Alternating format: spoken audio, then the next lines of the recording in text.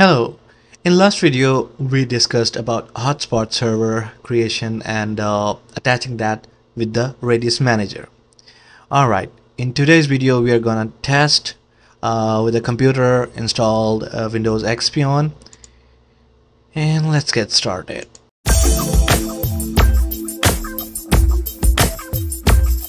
First of all, let me show you the network settings. First of all, I'll check the Mikrotik.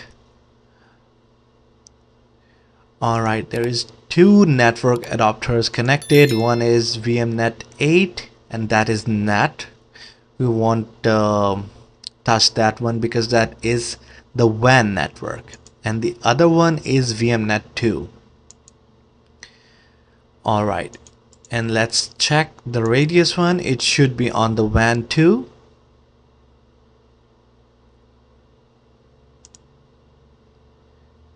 Yeah, that's already using the NAT.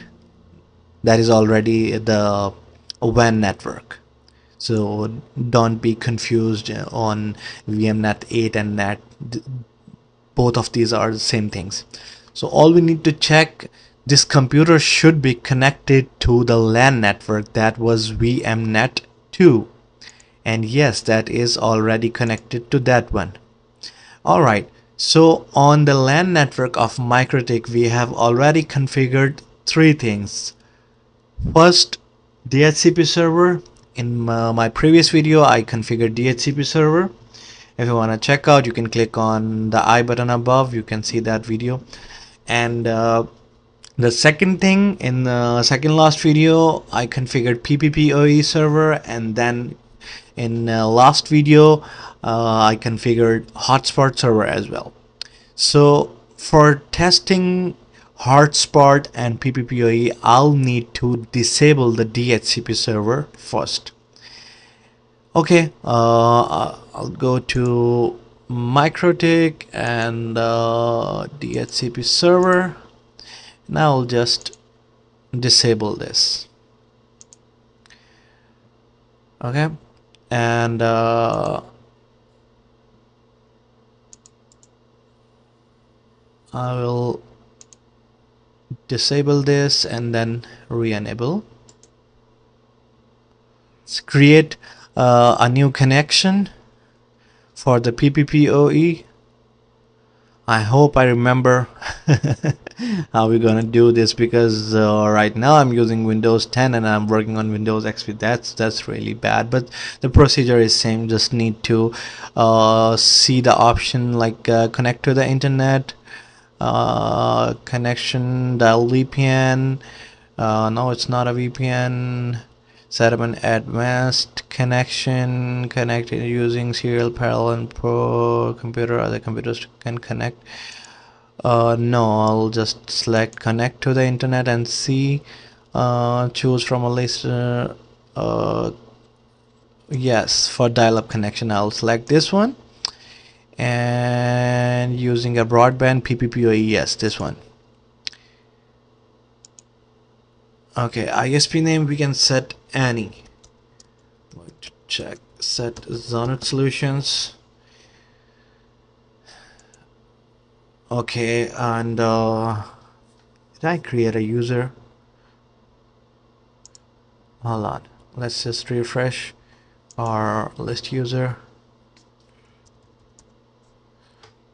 Never mind. Okay, so I have this user Talha, and I'm just going to enable it because it was disabled, because I could see the red label under that. And I'll just reset the password. I remember what was the password.